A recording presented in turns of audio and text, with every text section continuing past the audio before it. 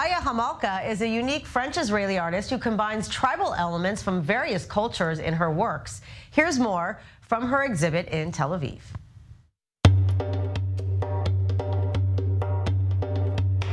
It's something from beyond, and I love women. I believe in women. I think peace will come from women. Healing is always from women. Haya Hamalka is embodying her name on the canvas. With the name meaning the queen is alive, Haya is raising consciousness with divine feminine art. I was in the healing field, so I studied a lot of things about the Kabbalah, the sacred geometry, the esoteric acupuncture, naturopathy, shamanism, heavy meditation. So all this is like an extension of my work. Her new 7-painting series is being displayed at the Tribal Art Gallery in Tel Aviv. It's called In the Magic of Seven because, it's 7 chakras, 7 energies, 7 women, represent 7 different women. And also 7 is like 7 notes, 7 colors, 7 oceans. Haya uses burlap coffee bags as her canvas, creating a multidimensional texture and feel to each work.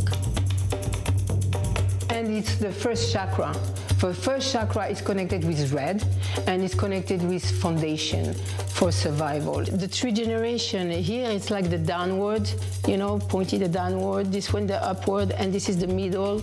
So it means like balance. So this is the mother, this is like the grandmother, and this is the daughter, you see with the moon. It's called the blue moon, but this one is connected with the throat chakra, about speaking your truth. This is the second chakra. It's orange. It's connected with sexuality and with creativity. It's all like universal, because it can be, people are saying, oh, it's Mayan, and I see Native American Indian, or African, and it's Berber. Actually, it's Berberi symbolism.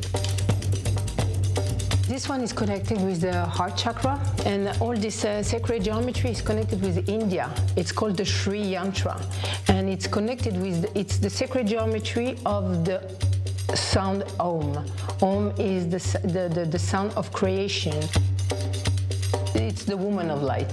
This is about crown chakra. This is the energy like above, the 7th one. So it's gold, it's white. Similarly, Haya also has a trilogy of paintings that metaphysically tell time. This is like connected with the Kabbalah, because you see the letters, and you see, if you pay attention, the letters are like not completely like in a normal way. It's like a reflection, it's backwards. So, and it's mixed with sacred geometry, Islamic sacred geometry that you see in mosque. This one is called the Wheel of Time. There is a meaning because it's like all mixed, and it means like when it's mixed, it's like a world of possibility. So that's why it's about future. A future that Tribal Art Gallery owner, Dr. Galia Duchin-Arieli, hopes will celebrate the common spiritual roots of art from cultures all over the world. The connection between the traditional art and Haya's work is like the most natural, the most natural that you can imagine. And it's the same as what you see here. For example, this one named Ujama. It became from the sentence, I am because we are. So it shows all the past and all the future and all the present people that combines together, and they are like a tree. Emily Francis, I-24 News.